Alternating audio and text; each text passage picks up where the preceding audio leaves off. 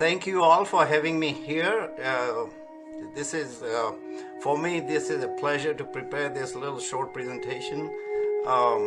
Before we start, I just want to kind of say that, give you a little background about myself. I'm an ophthalmologist. I've been here in the States for about 50 years. I graduated from a medical school in Bihar and then came to States. I also have a background in pathology. I teach at the medical school and I also see patients. I'm a general ophthalmologist. As you all know, there are some specialties in ophthalmology, retina, etc., etc. So if I have a complicated problem, I send those patients to the subspecialist. What I plan to do here today is to give you a very basic introduction to some of the common eye problems that we see and I see among our friends here. These problems are common in India, so I thought I'll share some information. I kept it very basic and very visual, so it's easy to understand without getting too technical. Before I start my presentation, the way I have put it together, there are about 50 slides, should take me about 30 minutes.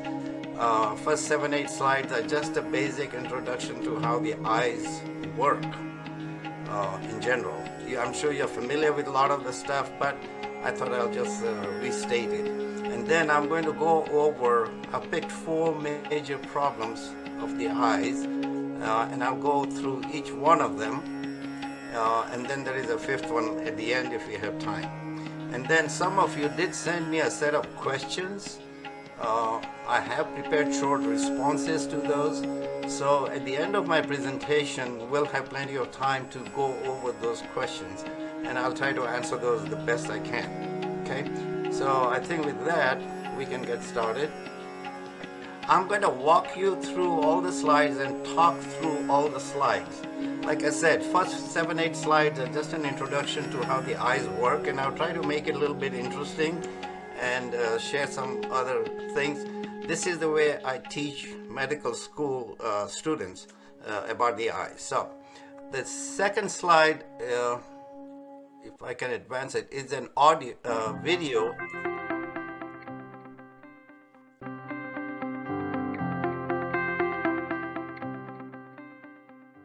Vision is one of the most important senses. The eye's main function is to detect light patterns and partner with the brain to translate light into images that we see and perceive. The eye is a complex optical system very similar to a camera. Much like a camera lens, the lens in the eye focuses light onto the retina at the back of the eye. The retina functions as the film in the eye's camera, capturing incoming light rays from objects and sending them to the brain to be developed as an image. Let's explore the eye's lens and film and get a closer look at the structures in between that allow us to see. The process of vision begins when light rays bounce off an object and enter the eye through the cornea, the clear, dome-shaped front window of the eye. Similar to a lens on a camera, the cornea is a powerful refractive surface responsible for about 70% of the eye's focusing power. It is the cornea that enables us to see clearly.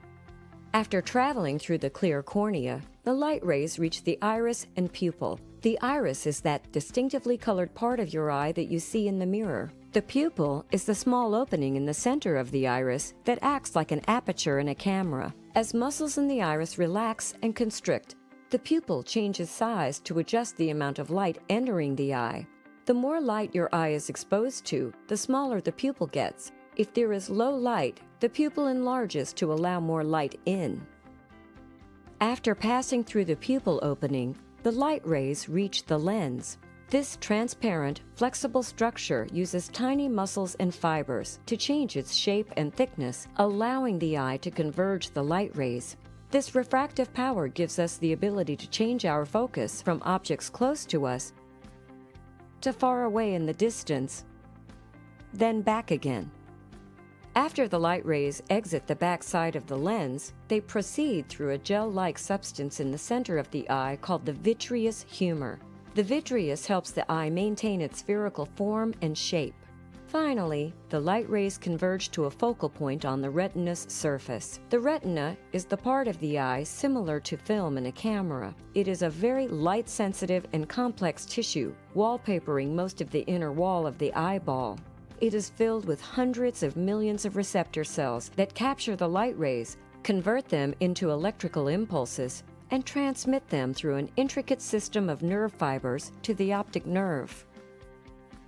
These electrical impulses then travel along the optic nerve to the brain, where they are interpreted as the images we see.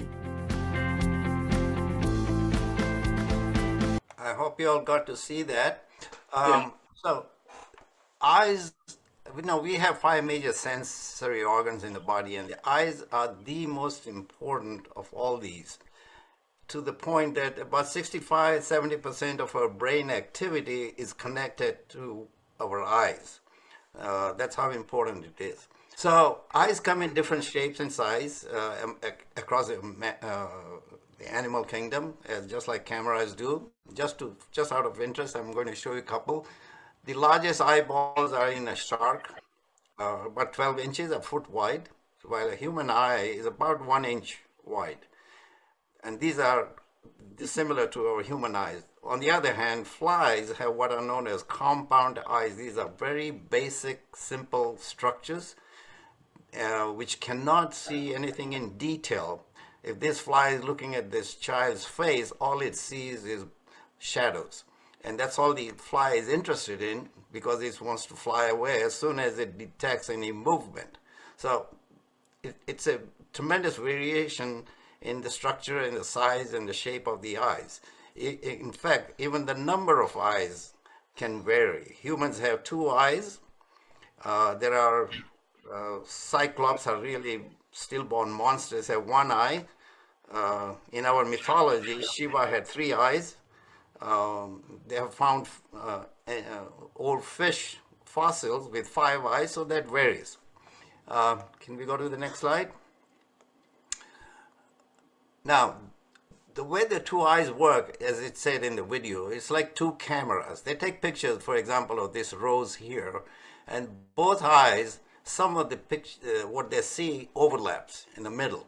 And that signal is processed in the back of the eye, the light signal, in a place called macula, and then it's transmitted to the back part of our brain, at the back all the way, so-called the occipital lobe, where the interpretation of that signal takes place, and we actually see the image of whatever we are looking at, for example, this rose, with the back part of our brain. It's not the eyes. The eyes just capture the picture, but do not do any interpretation of what we are looking at. Okay, next slide.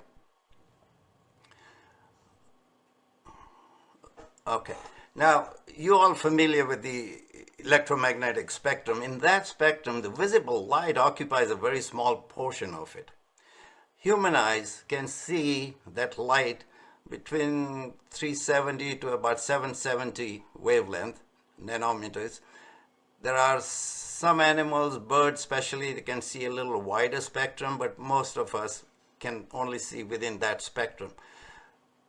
This light ray, as it enters the eye, for example here, it enters the eye, it goes to the back part of our eyeball called, there is a place called macula and retina, that's the inside lining of the eyeballs. Now the retina and the macula contain what are known as photoreceptors. They capture the light and convert that into a signal. So these are the photoreceptor cells. There are 2 types of these. One is 120 million photoreceptors are the rods, which are important for visualizing things in a dim light when there is not enough light, for example, at night. Then there is a small number of photoreceptors called cones. There are 6 million of them in each eye. That is responsible for the sharpest vision we have. And it's also responsible for all the colors that we appreciate. So when later I talk about problems of the macula or diabetes, these cones become very critical. If they are damaged, that will affect our sight. And as I said earlier, the actual interpretation takes in the back part of our brain in the visual cortex. Okay, let's go to the next slide. maybe I can advance it myself. Okay.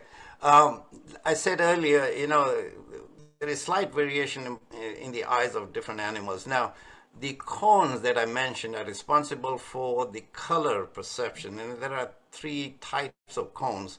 Each one of recognizes a different wavelength, usually red, blue, and green. That's in the human eyes. In some birds and animals and insects, they have cones that are restricted to two colors. Rarely does any animal have cones that can recognize four different colors. This is similar to what we see in a color television. The pixels are basically three basic colors, and then it's a mixture of all these. So there are 6 million of these in each eye. So between the two eyes, we have 250 million rods and 12 million cones. Some birds can see beyond the ultraviolet range, while humans cannot. So that's important for them, especially at night. Okay, let me see. I want to see if I can move the slide myself. No, I can't. Okay, go ahead. Let's go to the next slide.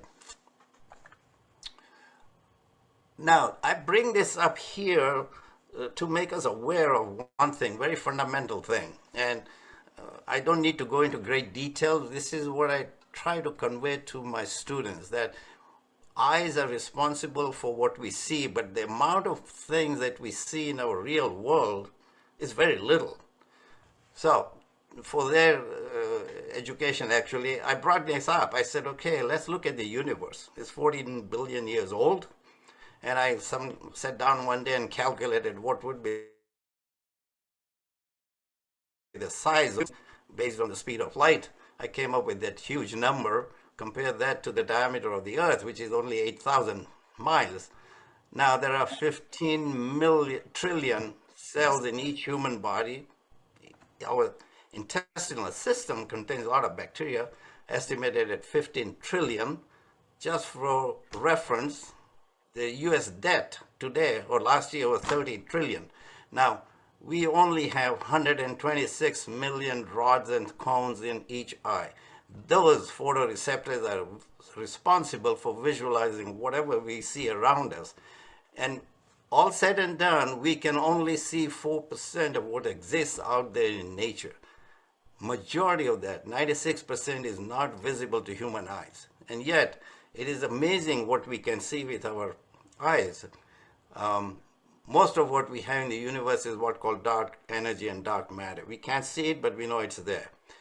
You will be familiar with this, but a lot of my students are just not aware of this. I just wanted to mention it to them to make them aware of it. Okay, let's go to the next slide. Now, there are 4 topics that I have picked, and for reference, I'm going to show you what parts of the eyes are involved. We talk about cataracts. The cataracts involve the lens that's behind the color part. We talk about glaucoma, that affects the nerve that connects the eyeball to the brain. We talk about macular degeneration, that affects this small area in the back of the eye called macula, and that's where most of those cones are concentrated. And then we're going to talk a little bit about diabetic retinopathy, which affects the retina, which is the inside lining of the eyeball. So these are 4 major topics I'm going to talk about in a little bit more detail. And if you have time, I may talk about retinitis pigmentosa. Okay, let's move on to the next slide. Okay, so just to give you an idea, the extent of eye problems, blindness that exists in the world, and some numbers about India. This is these numbers are probably from year 2004, so they're still valid today. Global causes of blindness. As you can see, most common reason for blindness is cataract. Same thing in India. And fortunately, this is a reversible cause of blindness. You take the cataract out, and person should be able to see unless there is some other issue in the eye. We talk about uncorrected refractive error. That's the second most cause. That can be fixed with glasses, contact lenses, sometimes surgery. So most of the reasons why people are blind globally can be fixed. It's reversible. Then we have other reasons why people go blind: glaucoma, diabetic retinopathy, and some other small issues. Out of all this group, If you look at India, for example, the most common cause of blindness is cataracts. Reversible, but the resources are not there to help most of them. Refractive error, meaning glasses, which most people can have access to. Glaucoma is something I'll talk about a little more in detail. And when I talk about other causes, that includes diabetic retinopathy. So in India, it's estimated there are about 25, 30 million people who are blind. Majority of that can be helped if they had access to resources. Okay, let's go to the next slide. So these are the 4 topics I'm going to talk about: diabetic retinopathy, glaucoma, cataracts, and macular degeneration. Okay, let's move on. Next slide. Okay, diabetic eye disease, the thing to understand about diabetes is that it destroys small blood vessels throughout the body, not just the eyes. Fortunately, eyes are the only place in the body where we can actually visualize those blood vessels without cutting into anything. Elsewhere in the body, we have to cut into the body tissue to see those blood vessels. So we can look into the eyes and see what's happening to these small blood vessels in a patient with diabetes. And the problem in diabetes is that these blood vessels are damaged, so the flow of blood through those blood vessels is interrupted, and that causes all kinds of problems. Okay, next slide. So, give you an idea of how common this is. Globally, there are about 400 million people with diabetes. This number is going to be 50% more, 600 million in the next 10 years. About 100 million people have problems in their eyes from diabetes. 30% of them risk going completely blind if they are not taken care of. And there are 2 types of diabetes. I will not get into that. But these numbers correlate with what's happening in India. Here is an estimate: in year 2011, there were 53 million diabetics in India. About 3 million had diabetic retinopathy. And that number will go up in 2030 to about 70 million diabetics, and 10% of them will risk going blind unless something is done about their diabetic retinopathy. Okay, move on to the next slide.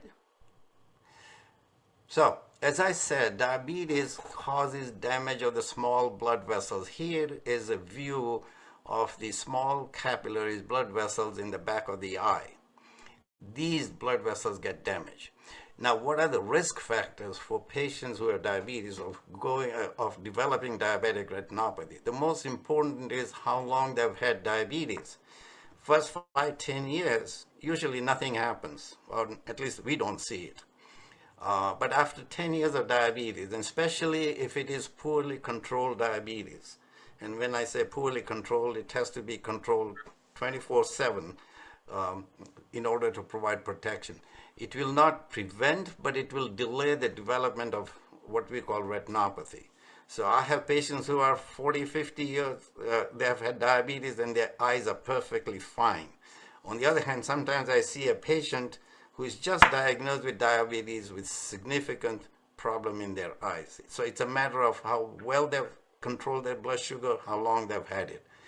Other risk factors, a lot of these patients have other problems, health issues, such as high blood pressure, they might have kidney problems, obesity, high cholesterol levels, there might be smoking, other issues. They will all increase the risk of getting what we call retinopathy. Okay, let's go to the next slide. So I'm going to show you some pictures of what we see inside the eyes of these patients as this retinopathy develops. So this is a scanning electron micrograph of these small capillaries in the back of the eye. These are normal in this case. So when these get damaged, we start seeing initially very tiny spots of bleeding that you see here, which we call very mild diabetic retinopathy. Just to orient you, this is a view of the inside of the eyeball. Here is the macula. We'll be talking about that later. And this is the nerve, optic nerve, which gets damaged in glaucoma. This is macula. And all the red is the retina. And here are tiny blood dots of blood. That's a bleeding. That's how initially it starts. These blood vessels break and they bleed. Over time, not only do they bleed, but they start leaking some fluid that contains a lot of fatty lipid material. That's what that white stuff is. It keeps accumulating. As it gets worse, you see more of that. And you see more of the bleeding back here. And this is a severe case. There is extensive swelling of the retina, a lot of these lipid exudates, and a lot of hemorrhage. So far, this is what is known as non-proliferative diabetic retinopathy. I'm not going to get technical, but this is still a treatable stage of diabetes. The next slide I'm going to show you is where we really develop complications that cannot be fixed easily. Okay, let's go to the next slide. So this is what is known as a proliferative diabetic retinopathy. So let me back up a little bit. When these capillaries are damaged, the retina is poorly perfused, so it doesn't get enough oxygen.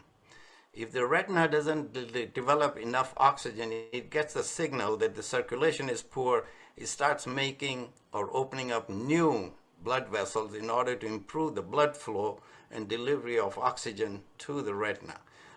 So these new blood vessels are called, the process is called neovascularization. So these are new fragile blood vessels that develop inside the back of the eye. These arrows point to those fragile new blood vessels. These are very fragile. They break very easily and they bleed. So when they break, we get extensive amount of hemorrhage inside the eye in the retina. This is already getting to a stage where we have problem treating these patients. And eventually when this blood goes away after 6 months, 12 months, it leaves behind an extensive amount of scar tissue which permanently damages the retina. This is where these patients permanently go blind. In the United States, this is the most common cause of permanent blindness in patients between the age of 20 and 50. Right in the middle and prime of their life, they go permanently blind. And this process can take 5, 10, 20 years, or it can happen within 2 years. It's a little bit unpredictable, depending on what other risk factors the patients have. So our whole goal in treating diabetic retinopathy is to prevent this and fix it as early as we can. Okay, let's go to the next slide. So the way we treat diabetic retinopathy depends on what stage it is. Initially, we do what is known as argon laser treatment. So these spots that you see are spots of laser spots, thousands of these laser spots. We want to preserve macula. This is macula. We want to preserve that, but we don't care about the rest of the retina away from that. This is a thermal energy that's applied to the retina, and it actually destroys the retina and takes away the tissue that promotes new blood vessel formation. So initially, this is what we would do. If it gets to the point where we're starting to see new blood vessels, and especially if they're bleeding, we want to prevent those new blood vessels from forming. So they give what they call intravitreous injections of anti-VEGF factors. Anti-VEGF prevents the formation of new blood vessels. And then if they have reached the final stage of scar tissue formation, extensive hemorrhage, we actually have to go in and clean out all that blood and the scar tissue. Often this doesn't work very well. Sometimes it helps, but we want to try and avoid this stage of retinopathy. Okay, let's go to the next slide. So the anti-VEGF factors I talked about, I'll show you in a minute what those are when I talk about macular degeneration. So the key to preventing diabetic eye disease is control your blood sugar and monitor it regularly. We encourage people to monitor it at least once a day, maybe twice a day, and control their blood sugar. Now, it's not enough to take insulin or whatever you might be taking for diabetes. it takes many other things in order to control blood sugar. It's controlling diet, controlling weight, exercise, regularly monitoring your blood sugar, and keep all your visits with your eye doctors and your primary doctors who monitor your blood sugar level. And so one thing we encourage people is to get their eyes checked once a year, especially diabetics, even if you don't have any eye problems. In fact, in the United States, the government is so serious about it, they will not pay for doctor visit unless the patient has his eyes checked once a year. We are required to provide documentation for that. Of course, take-home message is control your diet, exercise regularly, and quit smoking. All this is very helpful to slow down the process of retinopathy. It doesn't totally stop it, but we are buying time. Okay, next slide. Okay, so that was a brief view of diabetic retinopathy. Next thing I want to talk about is macular degeneration. A couple of other terms are used to refer to macular degeneration. AMD and ARMD are abbreviations for age-related macular degeneration. So this is a problem with the macula, and it's often related to age. Older the patient, higher the risk of getting macular degeneration, hence the term age-related macular degeneration. Okay, let's go to the next slide. So what is macular degeneration? So give you some statistics here. There are 200 million people worldwide who have what we call AMD. Usually they are over the age of 50, but can start a little earlier. It's the #1 leading cause of permanent loss of vision in US in patients over the age of 50. So diabetic retinopathy affects mostly patients under the age of 50, over the age of 50, at least in the United States. Macular degeneration is the #1 cause of blindness. And there are two types. I don't need to get into technical details there. And so we recommend, at least in US, people with some risk factors for macular degeneration to get their eyes checked regularly after the age of 40. This is not a question about eyeglasses. It's not that they cannot see well. The ophthalmologist has to look into the eye and look for very early signs of macular degeneration, which I'll show you in the next slide. Let's go to the next slide. Before I go to that, so what are the risk factors for AMD? Age, like I said, over the age of 50. Caucasian, especially Northern European ancestries, like from Scandinavian countries, they are somewhat of a higher risk for getting AMD.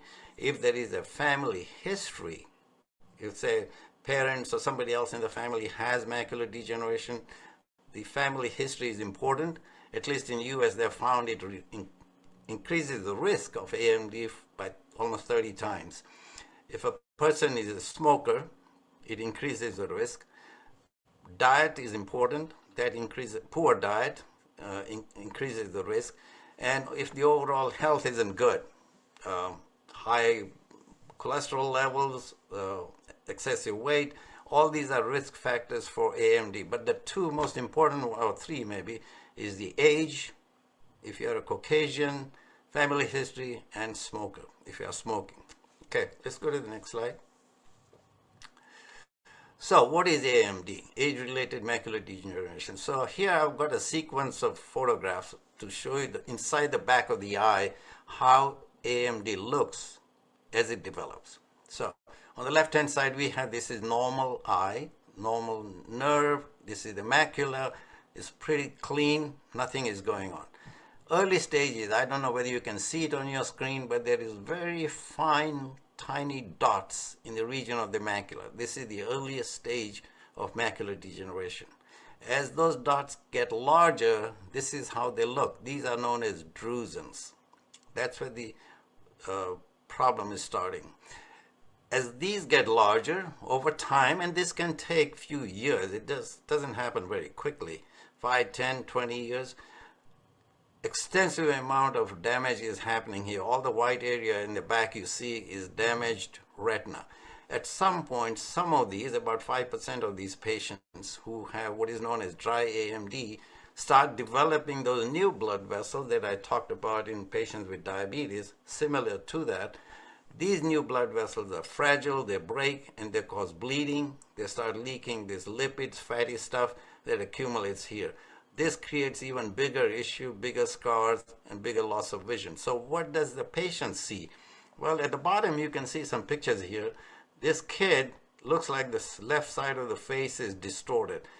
A patient with macular degeneration at this stage, early or intermediate stage, may experience that distortion in their vision.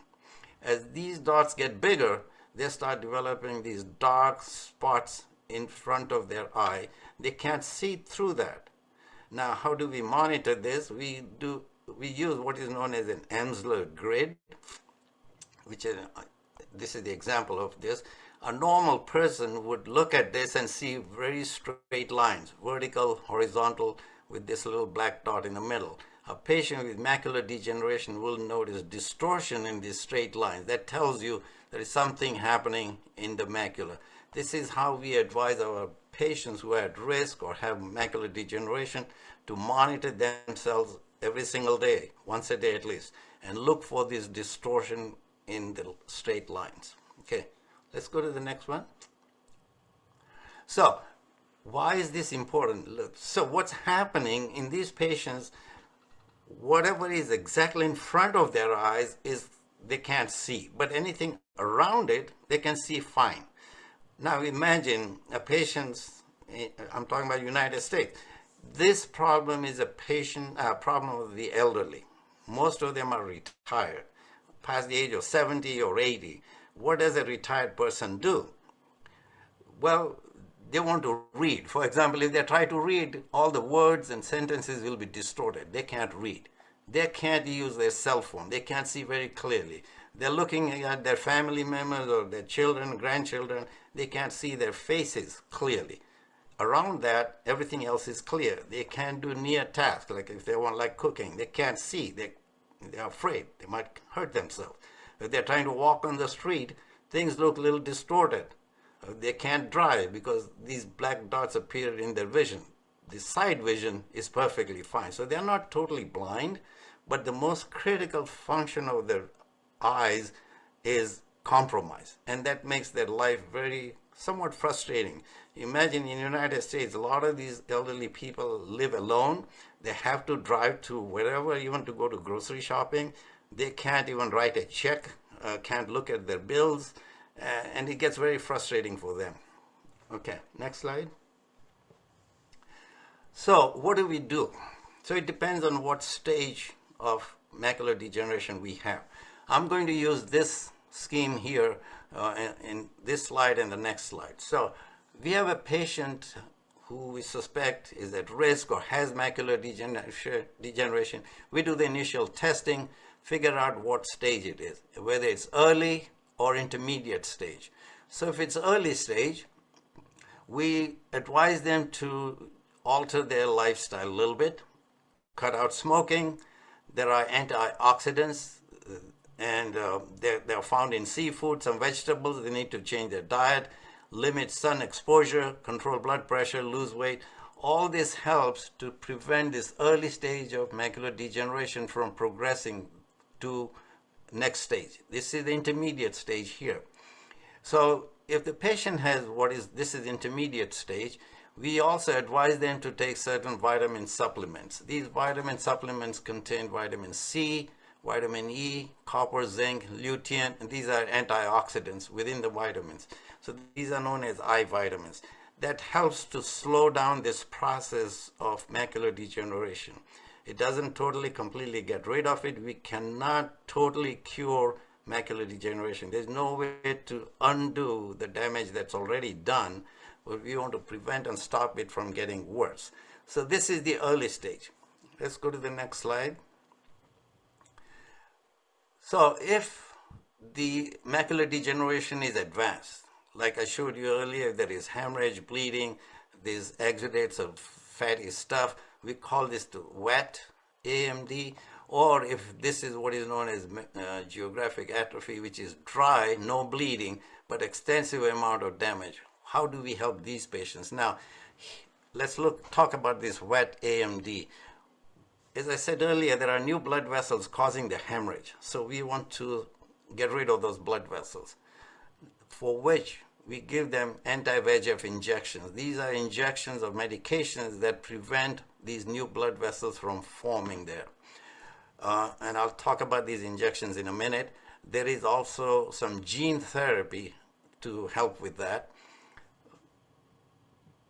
If the patient has geographic atrophy, there really isn't much that we can offer them. This is the newest medication that's available by injections.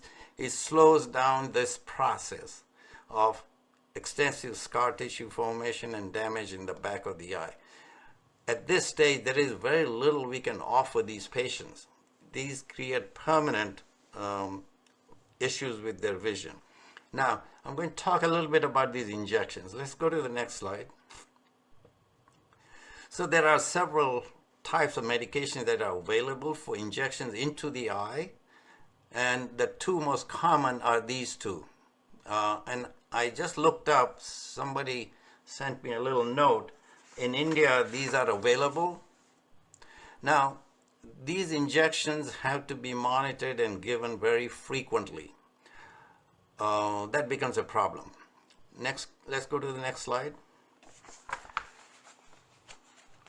So, this is just to show you that there is a gene therapy available, not extensively available yet, but that is also helps to retard the growth of the new blood vessels. And this is again given with injections. Let's go to the next slide. Now, the problem with these injections into the eye is they have to be given frequently, often every month, sometimes every 2 months. Patients end up, and then we don't know where to stop. A year later, 2 years later, we just don't know, because if we stop giving the injections, those new blood vessels keep growing. So there's a problem with this. A lot of patients get tired of these injections. They are uncomfortable getting the injections. Fortunately, in the United States, a lot of the insurance will pay for these injections. Otherwise, they're expensive. Actually, yesterday I saw this headline in India, the Indian Express, and the headline says about these injections, high patient dropout rate, because patients stop getting these injections in anti-VEGF therapy due to unaffordable rates. In India, it costs, I don't know, 5, 10, 50,000 rupees per injection. And also perceived lack of improvement in vision. This is in India. A lot of patients stop getting the injections, and that's a problem. So in order to get around this issue about frequent injections, they're now starting to insert these reservoir. These are known as PDS. Reservoir into the eye, where they get these injections every 6 months or maybe once a year. And this has just been approved recently, so I'm not sure how successful this is going to be. But this will be one way of avoiding these injections. And we run into this problem if the patient doesn't have an insurance and has to pay out of this pocket, it becomes expensive. But that's the only thing that can be offered to patients who have what is known as wet macular degeneration. Okay, let's go to the next slide. So, patients who cannot be helped with macular degeneration, like I said earlier, they have problem reading. They can't do any near tasks. There are all kinds of gadgets available to magnify whatever they're looking at. So this is just to show you different types of magnifying lenses, or gadgets, and even computer-assisted generated magnification that's available to these patients.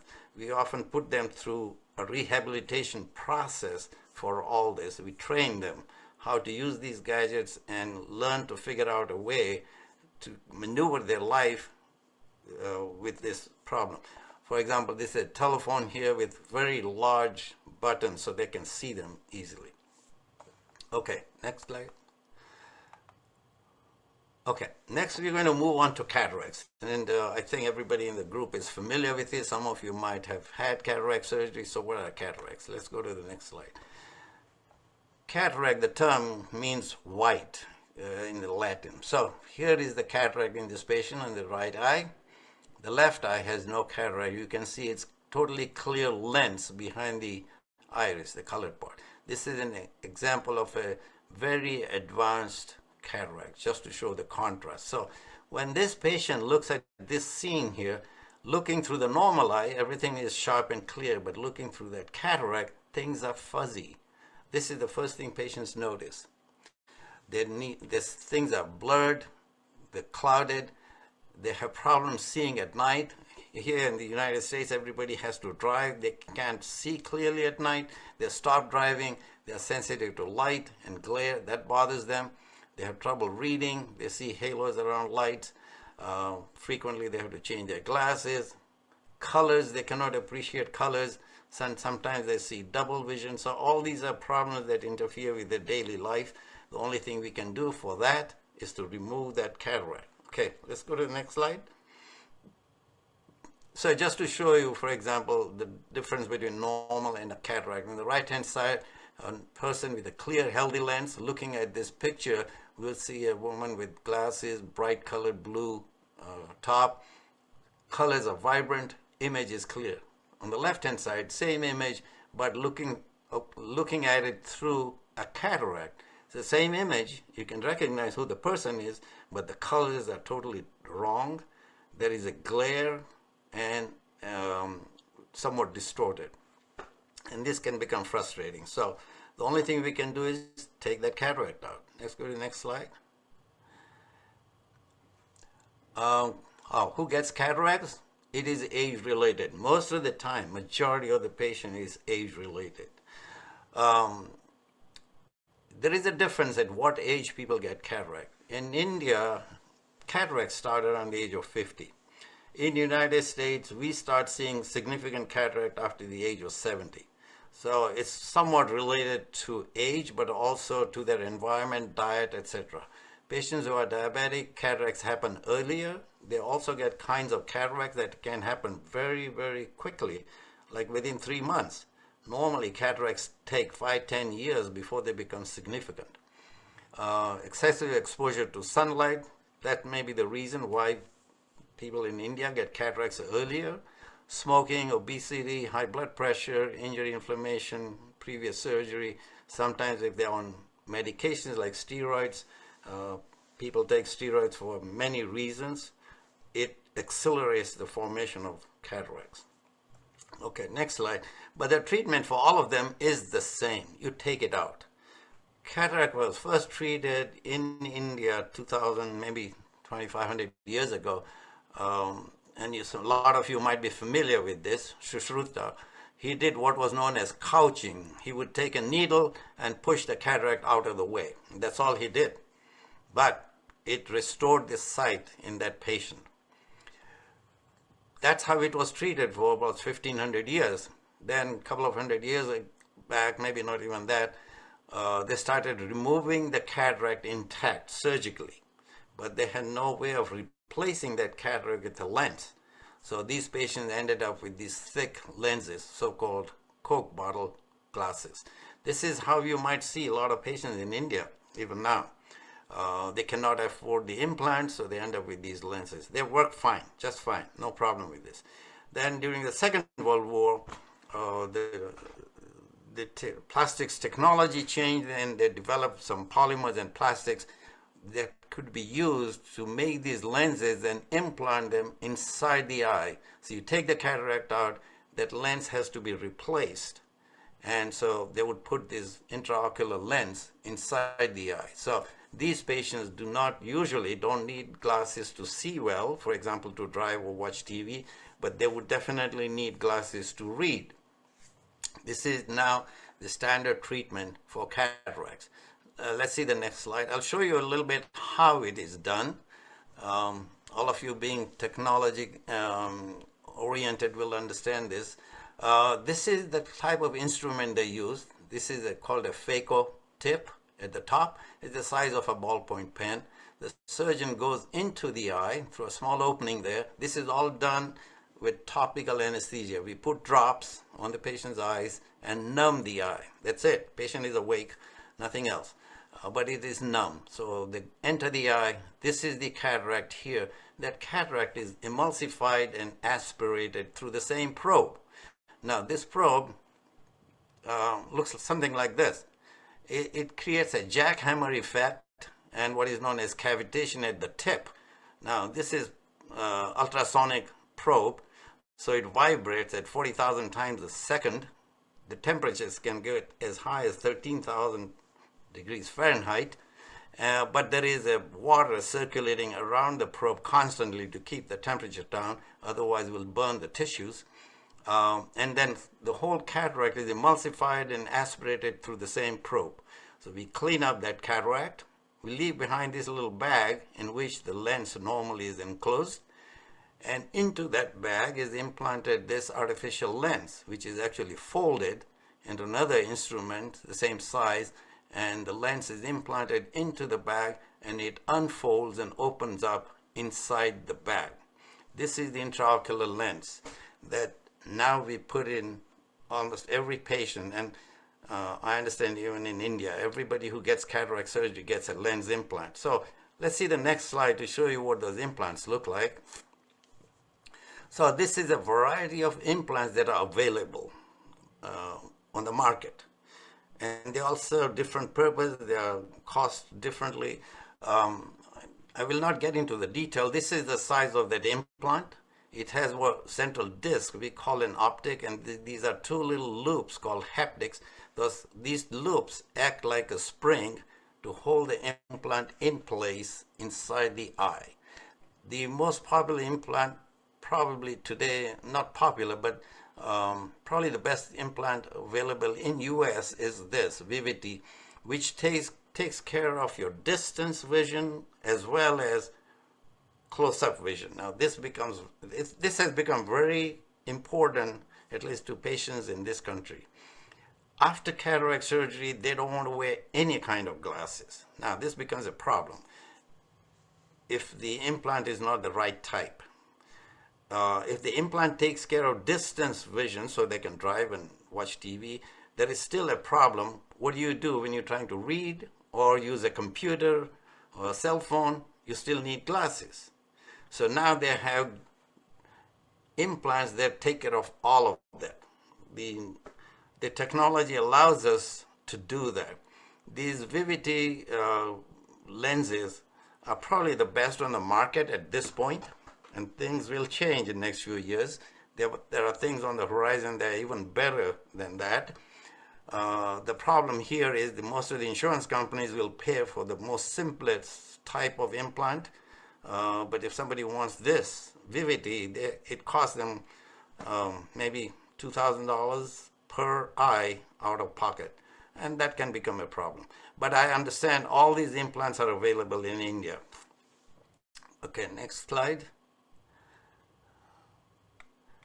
So what's on the horizon as far as implants are concerned? This is what is known as extended depth of focus lens. Most likely it will be approved this year in the US, but it serves the same purpose. But it works, optically it works a little bit differently. Again, I will not get into the detail. Another type of implant that's available is light adjustable lens, where you put the implant inside the patient's eye, then apply this UV light over the next 2-3 weeks to adjust the power of that implant to suit that patient's needs. So it's customized for each individual patient. This is an expensive procedure, so it's not widely used in the US yet. I have a feeling that this implant here, the extended depth focus lens, will probably become the most popular in the next 5-10 years. Okay, let's go to the next one. Okay, now one last thing about cataracts. After the cataract is taken out, there is no lens, there is an implant which is clear, but the implant sits in this little bag I said earlier. Sometimes that bag becomes fuzzy over time. About 50% of the patients have this problem. This can happen within 3 months or 3 years after surgery. So we need to clean up that fuzzy bag in order to restore clear sight. And this can be done fairly easily. People call this a secondary cataract. Sometimes patients will ask me, will the cataract come back? The cataract can never come back, but this complication can happen. And it's very easy to clean that with a YAG laser. It takes 5 minutes. We clean up that whole thing. At the end of the procedure, the implant looks again crystal clear and patient is able to see clearly. Okay, so much about cataracts. Now let's go to the next thing is glaucoma. This is known as the silent thief of sight. You can read that in Hindi, but this is somewhat of a difficult problem because patients lose their sight, their vision very, very slowly, and they are not even aware that it's happening until it's too late. And this is not an uncommon problem I see among patients, especially patients coming from India. I see parents, for example, who moved from India to the United States, and we find out they had glaucoma, which was never discovered while they were back home. Because the process happens so slowly, and they don't go for an eye checkup regularly like they should, so it doesn't get picked up. So what is glaucoma? Let's go to the next slide. So glaucoma damages the optic nerve. This is the nerve in the back of the eye which takes the signals from the macula to the brain. This nerve gets damaged in glaucoma. This is what the nerve looks like when we look into the patient's eyes or person's eyes in the back. So glaucoma is what we call a collection of disease. There are many reasons why patients get glaucoma, but one thing that happens is that their eye pressure goes up. Now, as this nerve gets damaged, the patients start losing sight vision. Now, this loss of sight vision happens so slowly and gradually that patient is not aware that it's happening. And because they're quite happy, they can see what's exactly in front of them. And a lot of these patients don't drive, they don't do anything else where they require sight vision. They're just not aware. This can happen in one eye or both eyes at the same time until it's too late. And this is an irreversible damage. We cannot turn it back. So let's go to the next slide. Okay, so I mentioned glaucoma, that the pressure in the eyeball goes up. 70% of the people, the pressure in the eyeball increases. So what is the normal pressure in the eye? It's a bell-shaped distribution with a little long tail, anywhere between 10 to 20. We consider 20, 21 millimeters of mercury as upper normal limit for normal population.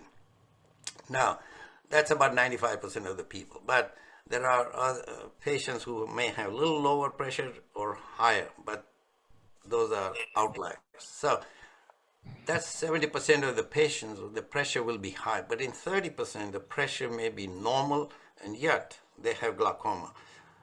So for hundreds of years, we thought this was increased pressure in the eye that was damaging the nerve.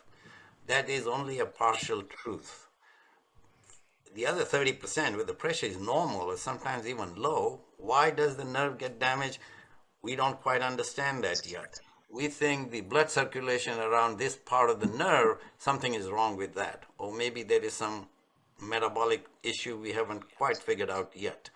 Now, treatment for glaucoma is reduce the pressure. It seems to protect the eyes from further damage. Even the people whose pressure is normal, if you can reduce it by a few points, it protects the nerve. So the treatment is reduce the pressure.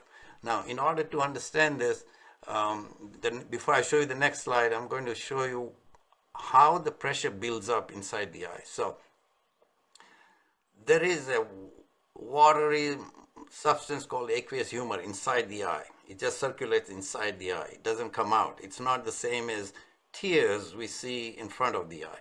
This aqueous humor is synthesized in this part of the eye here called ciliary body. Then it circulates around the pupil and it exits through this little area called trabeculum. So there are drugs available, there are laser procedures available, there are surgical procedures available to deal with either reduce the production or increase the outflow of that aqueous humor to control the pressure. So let's go to the next slide. Oh, just a few statistics about glaucoma. 65 million people worldwide, 3 million people in the US. The problem in US, and this is a problem that exists everywhere, there are another 3 million people who have glaucoma, yet they are not aware of it because they didn't get their eyes checked. Nobody has looked at them carefully. Quite a bit more common among African Americans. Now, there are some other risk factors, such as age. So, older the patient, higher the incidence of glaucoma. Race, family history. If there is one member in the family has glaucoma, chances are another member might get glaucoma. We are very careful about screening for that. Medical conditions such as diabetes, high blood pressure, eye injury, if you're nearsighted, if you're on some medications such as steroid, all these increase your risk for glaucoma. And there is some genes that also increase your risk. Okay, next slide. So what does glaucoma do? I mentioned earlier, it takes away your sight vision. Just to emphasize that point, you look at this sequence of pictures here. At the top is completely normal eye, looking at that scene. This is second frame is a picture of a patient, what he sees with very early glaucoma. He can still see what's in front of him, but he's starting to lose sight vision. This is patient with fairly advanced glaucoma. The vision becomes a tunnel vision, but can't see anything on the side, eventually leads to blindness. As it progresses through that, several activities of daily life get affected, starting with reading, simple tasks such as shopping, mobility, just walking around, or even driving. All important activities of life slowly get affected. It happens very gradually, and patient is just not aware of this. Okay, next slide. So, how do we diagnose glaucoma? It's very, very critical for an experienced eye doctor to look into your eyes to diagnose glaucoma. And that's what gets missed here. And then we do several other tests. I mentioned the eye pressure goes up. So how do we check eye pressure? Here, for example, we are checking the eye pressure of this patient. We look into the eye. Here, that's what this shows. And this is what we're looking for. This is the nerve in the back of the eye we are looking for. This is normal. This is a patient with glaucoma where we are seeing the damage. This white circle gets bigger and bigger. We take some other measurements, the thickness of the front part of the eye. We look at that angle where the aqueous humor inside the eye gets out of the eye. Then there are additional tests. These tests tell us how much damage has happened to that nerve. This is what is known as a field analyzer, which tests how much of the sight vision has been lost. So this is how we come to a conclusion. Patient has glaucoma. So what do we do? Next slide. So I mentioned earlier, you control the pressure. Treatment for glaucoma is lower the eye pressure by any means you can. So we start with the eye drops. So I mentioned earlier, the production happens here, the outflow happens here. If we can control these two factors, we can control the pressure. So usually we start with drops, and there are drops that can do one or both of these, either decrease the production or increase the outflow. We try to balance this. There are at least 8-10 different types of drops. Some patients do well with one drop a day, every night. Some patients require 3, 4, 5 drops a day to control this. If that doesn't work, we do laser. Laser is given to this part of the eye to increase the outflow. And if that doesn't work, there is surgery. And I'll show you next picture what the surgery involves. Okay, so eye drops. There are a variety of these eye drops, which can decrease production or increase the outflow of the aqueous humor. And a lot of patients do well. Next slide. Now, I mentioned surgical procedures to improve the outflow, and there are various types of surgical procedures. Here is an example of a valve that's placed on the outside of the eyeball with a plastic tubing extending into the eye, and there is a valve in here that controls how much of that aqueous flow gets out through this valve. On the other hand, we can improve the outflow inside the eye by placing these stents. There are various types of stents that can be placed surgically inside the eye to improve the outflow. And actually, we are doing more and more of this procedure when we do a cataract surgery in a patient. A lot of patients with cataract have also glaucoma, or glaucoma patients have cataract. They need cataract surgery. When we do the cataract surgery, at the same time, we implant these stents inside the eye to control their eye pressure. One problem with eye drops is patients get tired of putting their drops in their eyes. Sometimes they forget. It might be expensive for the patients to buy, and so they don't work very well. So these type of stents are helpful because then they don't have to use the drops after that. Okay, next slide. Okay, so that was about glaucoma, and I was just gonna stop there and talk about some of the questions people have sent me. And one person had asked me about retinitis pigmentosa. So while the slide is on the screen, I'll talk through this, okay? And then we'll stop and take up your questions. So someone said in the family there's a member with retinitis pigmentosa. So what is retinitis pigmentosa? If you recall earlier, I mentioned there are 120 million rods and 6 million cones inside our eye in the retina. The rods, 120 million, are responsible for our night vision or when there is not enough light. In retinitis pigmentosa, those photoreceptors get damaged. So in low light situation, patients start having problems seeing. So they start with poor night vision. At night, if this is what a normal person sees, a patient with retinitis pigmentosa will think it's a very dark night.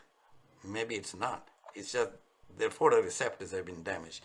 Eventually, they will also start losing sight vision. And eventually, they can get totally blind. So that's the extent of it. Next slide. Retinitis, early signs, decreased night vision, loss of sight vision. Late symptoms can all the way to blindness. How do you diagnose this? Of course, family history is very important. If one family member has it, the rest of the family should be checked by an experienced eye doctor. They'll look into the eye, and there are several kinds of tests they can do for that. Treatment, really, at this point, there is no treatment for retinitis pigmentosa. We have ways of helping patients preserve this or slow down the process, but there is no permanent treatment for retinitis pigmentosa at this time. So there are low vision aids. Vision rehabilitation is what we might use. Next slide. Just to show you what retinitis pigmentosa looks like to us when we look into the eye. Here's the normal eye. This is the macula, and this we see these pigmented areas as the retina gets damaged. Let's go to the next slide. So, to prevent further vision loss in retinitis pigmentosa, we encourage several steps. They will slow the process down, doesn't necessarily stop it. So, avoid places with too much light, night vision goggles, low vision aids, color filters, all kinds of things. Foods rich in antioxidants, dairy products, fish oils, avoid fatty foods, sunglasses, exercise, wear protective eyewear. But none of this will get rid of the retinitis pigmentosa. It just slow it down maybe. Okay, next one. And there are about 30 different varieties of retinitis pigmentosa, and they are not all the same. Vitamin A is supposed to help in small amounts, not excessive amount of vitamin A, because excessive amount of vitamin A can be toxic to other parts of the body. This is all under investigation. I don't think any of this is widely available, even in the United States. The availability is limited. Only few medical centers do this, and it's not open to all of the public. Next slide. I want to show you what these prostheses look like. Oh, this is just to investigative treatment of retinitis pigmentosa. It's the gene injections. Okay, next slide. And these are the prosthetic devices still under investigation, not available to the public, but they seem to work. It's interesting, what they do is implant this area of micro into the eye in the back where the macula is connected to these goggles. There's a little camera here that takes the picture of whatever the person is looking at. This is the battery here. I can't read it, but it processes that video signal from that camera, converts that into radio frequency waves that are then transmitted to this receiver antenna around the eyeball, which is connected to this area of micro electrodes inside the eye. And from there, the signal goes to the brain. It allows the patient to see something, not necessarily to see normally. The patient might see shadows, but may not be able to recognize what those shadows are, but it's better than nothing. This is still under investigation, not widely available. So, just wanted to throw that out. I think that's a lot, okay? First set of questions was about retinal detachment. Is it hereditary? Now, the answer is yes and no. If a family or patient has some hereditary conditions which predisposes them to retinal detachment, the answer is yes. For example, patients who are very nearsighted, and sometimes that runs in the family, that increases the risk for retinal detachment, but not generally. In UK and Europe, they have identified some genes that says patients with those genes have higher risk, but I don't know whether that applies to every other country. If yes, how can this be avoided? What all precautions do I need to take? The key thing is to talk to a local eye doctor who is experienced about this, usually a retina specialist. You know, one thing I will tell you, India, we have excellent eye doctors. They're as good or better than ophthalmologists here. See, you have access to those doctors in India. So if you have access to one of them, have one of them check you out. And they will give you the information that you need, okay? So I would encourage, if you have that question, doubt, go to a good eye doctor and go from there, okay? It's very hard to give a general answer. Can too much screen time be a problem? Well, yes. We all use a screen of one type or another. Right now we are using a computer screen. We use cell phones, you know, all the time. And so is that a problem? That is a problem.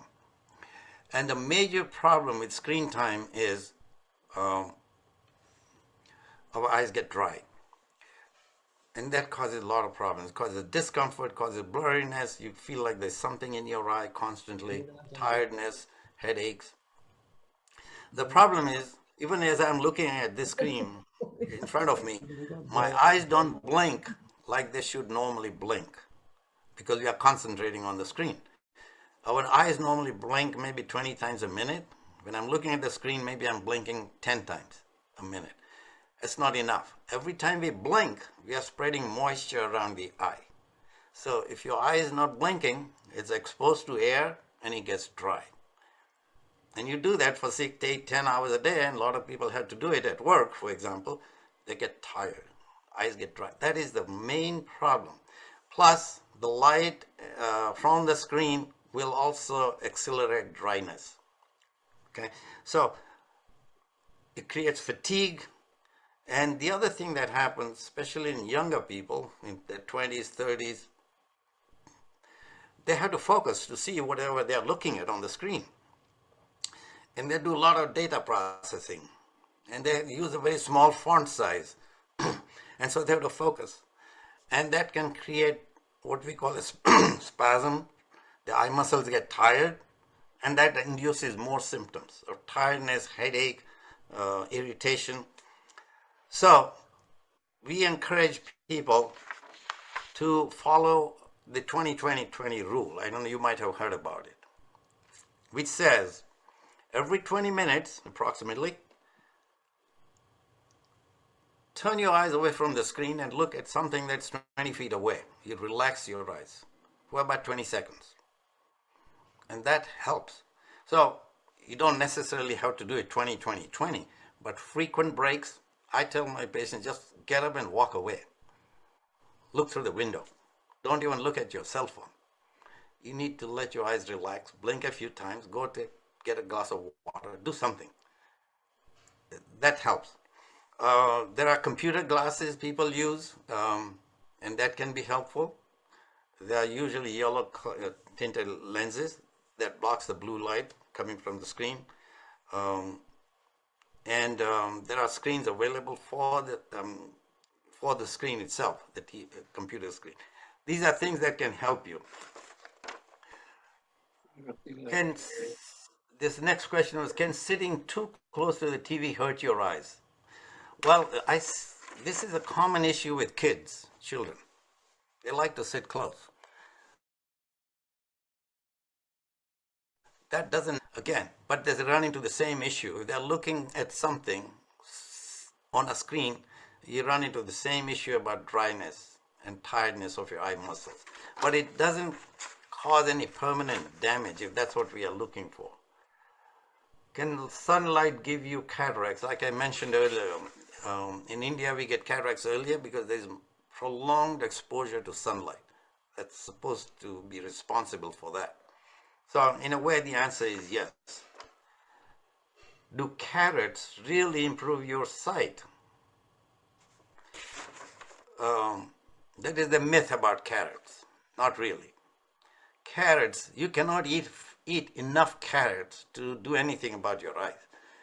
Carrots provide carotene. We need vitamin A in our body. There's plenty of vitamin A in everything else we eat, especially dairy products, fruits, and vegetables. Eating extra carrots is not going to help. So I'm not sure where that came from, but the answer is not really. Do you need to get your eyes checked more frequently as you age? And the answer is yes. Here in the United States, every child that is in lower school around the age of 6 or 8, their eyes get screened at the school. And we pick up a lot of kids who have eye problems, but the kids are not aware of it. They don't complain until they're 10, 12, 15 years old. Same thing applies to older patients, adults. Get your eyes checked if you're under the age of 40, at least every 5 years, by a qualified professional. Not for eyeglasses, for some other problems. After the age of 40, I would say maybe every 3 years, because your bifocal power is going to change every 2 years. You need stronger and stronger bifocal power as you age after the age of 40. So you need an eyeglass adjustment anyway. Get your eyes checked. If you are older than 60, I would say at least every 2, maybe every year, because you're going to get cataract, you might be getting glaucoma, you don't know if macular degeneration is starting. If you have diabetes at any age, get your eyes checked once a year. Sometimes we check their eyes every 6 months. If we are concerned something is happening, every 3 months, it's important, before it gets too late, because we want to fix the problem. Do I have a risk for eye disease based on age, ethnicity, family history, etc.? Again, the answer is yes. Depends on what eye disease we are talking about. For example, cataract and glaucoma is a macular degeneration, somewhat age-related. If you have a family history of glaucoma, there is a higher risk, or macular degeneration, there is a higher risk for those problems. Ethnicity, I don't know. Not sure about that. In the United States, we know the African Americans have a higher risk for glaucoma. As I mentioned earlier, people from northern Scandinavian countries have a higher risk for macular degeneration. I don't know how this applies to patients in India. I'm not quite sure. If I'm at risk for certain eye conditions, what can I do to lower or manage that risk? Again, it depends on what the condition is. But a regular checkup by an experienced eye doctor is essential. Okay? That's a key. What are the treatment options for my vision loss or eye problems? Again, I don't know what vision loss is, what's responsible for vision loss or what the problem is. So it's a very general question. I don't know the answer to that. I said it depends. Are there any medications I should avoid given my eye condition? So again, I don't know what the eye condition is, but there are some medications that we screen the eyes for. For example, patients who are taking steroids. People take steroids for autoimmune problems. Sometimes they take it for asthma, things like that. Their eyes need to be checked regularly. They can get glaucoma, they can get cataracts. The two things we worry about. There are some medications for things like arthritis that can cause permanent toxicity damage to the eye. We screen their eyes once a year. Okay? One medication I think of, what we call Plaquenil here, is hydroxychloroquine, is related to the medicine we take for malaria. It's the same group. It can cause permanent damage in the eye. So at least in this country, we screen these patients once a year, regularly. Okay.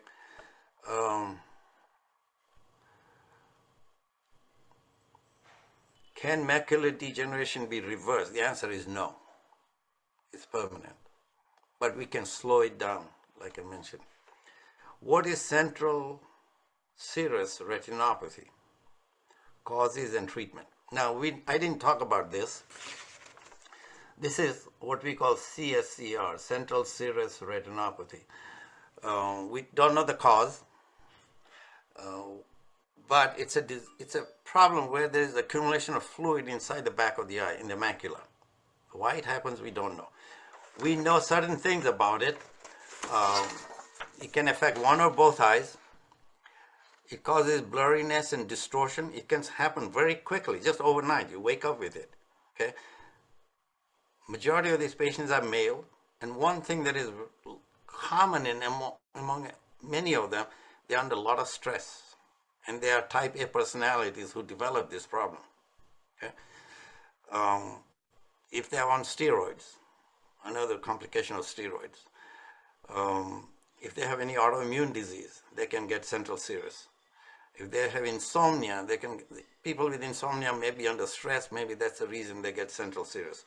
Treatment for this, often we just watch it. We don't do anything. 2-3 months, usually it resolves in majority of those patients. But if it doesn't, then there is a laser treatment. There are some injections we can give to promote for that fluid to go away. Okay, let me see, find the questions. Okay. Okay, this was a question about macular degeneration. And this person has it since the age of, since 2016, taking Acetrix injection. Now that's a trade name that's used in India. I think it is the same as what we call ranibizumab in this country. Those are injections. But like I said earlier, you have to take those injections as needed. Sometimes every month, every 2 months. But if you can get that reservoir, then you take those injections every 6 months, maybe even every 12 months. Is there no other solution to this problem? There is no oral medication for macular degeneration. And so injection is the only way. Can there be any exercises of the eye? The exercises will not help macular degeneration. Now, this next question, is it salutary to look at the rising sun, and if yes, for how long? Honestly, I don't know the answer to this. In India, there is a tradition, what do you call this? Surya something in the morning. People do that, right? Surya Namaskar. Surya Namaskar. So honestly, I don't know the answer to this. I looked up, and everything I saw says there is not enough research to answer this question. Is it helpful or not? Reading about it, I realized it does one thing. It gives you uplifts you spiritually and emotionally. Maybe that's the benefit. But as far as the eyes go, and we need that. As far as the eyes go, I don't think so. Okay? Now, um, sunlight is important for synthesizing vitamin D in our body. Okay? But that's not the sunlight you want early morning. That's the sunlight middle of the day, because those light rays are concentrated, they're strong. That's what's helpful. But early morning sunlight or in the evening, that's not going to help you synthesize vitamin D. Vitamin D gets synthesized in the skin, so we need that exposure. Indians and a lot of white people in this country, they have vitamin D deficiency because they are not outside enough. Unlike Ajit, who plays golf 6 hours a day, every day, he has no problem. He has enough exposure to sunlight. But a lot of us are indoor people. We don't get exposed to sunlight. So we have to take vitamin D supplement. But as far as the eyes go, I don't think there is enough research or data to say it's helpful or not. Actually, on the other hand, excessive sunlight can be damaging. Like I mentioned, in case of cataract, macular degeneration, it can be harmful. So you don't want to overdo it. One question is that even young kids and people in their 40s are getting cataract early in life. So why is that? And is surgery the only answer? What is the life of these lenses, which is connected to cataract? Okay. Cataracts, okay. In children, let me talk about children first. Yeah. Children can be born with cataracts, okay? It has nothing to do with their age. So when children get cataract, there's something, either they have a genetic problem, metabolic problem, some other systemic reason why they get cataracts, or they were born with cataracts. It's not unusual. We see a lot of kids with cataracts. At birth, 5-year-olds, if they develop later, when they're 10, 15, 20 years old, there has to be some other health issues. And so the pediatrician or the doctor needs to check that out. And there is a whole list of things that can do that. That's kids. In adults, like I said, most of the people start getting cataracts around the age of 50, depending on where you live. It can happen earlier. Most common reason for that is diabetes. And so that needs to be checked out. So cataract is a sign that something else is going on in the body. They may have an autoimmune disease. They may be taking some medication that promotes cataract formation. So anybody younger than age 40, go to a good doctor and get a good physical checkout. And sometimes we never find a reason, but it's unusual. Trauma can do it. Any kind of injury can give cataract, can cause cataract. Yeah. Okay. What are the risks associated with cataract surgery? And what are the recovery measures available for them? Okay, cataract surgery. Okay. Let me preface the answer and say the most common surgery done worldwide is cataract surgery. In the United States, last year we did about 5 million cataract surgeries. In India, maybe it's 15 million. I don't know. It's a very common operation. So the risk is somewhat relative to your volume. Yes, when we see a patient with cataract, we go through a long list of potential problems, complications that can happen. And they have to sign off on it and say, yeah, I agree, I understand. So starting from surgical complications, something just doesn't go right. Remember that I showed you that phaco tip, the probe. Things can go wrong, okay? Chassis are very small. The implants are permanent. I have patients who have had the implant for 40 years, 50 years. They don't change. It's an inert plastic material. It stays. Now, so as far as that goes, the lifespan of that implant is indefinite. Sometimes the wrong implant gets implanted in the patient's eyes. And that's a big problem in this country. When we do cataract surgery here, everybody expects a perfect result. No glasses after the cataract surgery. They want to be able to drive, watch TV, do computers, cell phone. Well, that's perfection. A little bit unrealistic, but we are getting there. So What was the other part of the question?